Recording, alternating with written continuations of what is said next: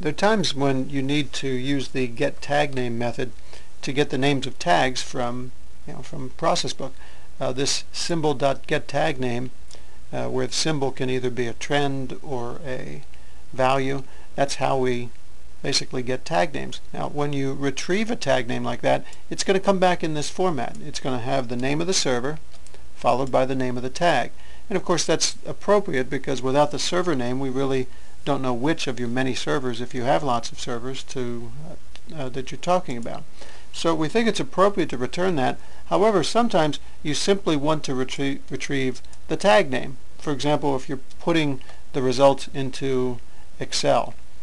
For Excel and data link you don't need the server name. In fact, it'll get in the way.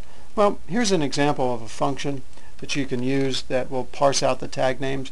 If you're a real good coder, I suppose you can come up with a better way of doing it. This code fragment is here just to show you that it can be done and to give you a leg up on getting it done. So here's some code that we suggest you use if you do need to parse tag names. If you're working inside Excel, here's an alternate example.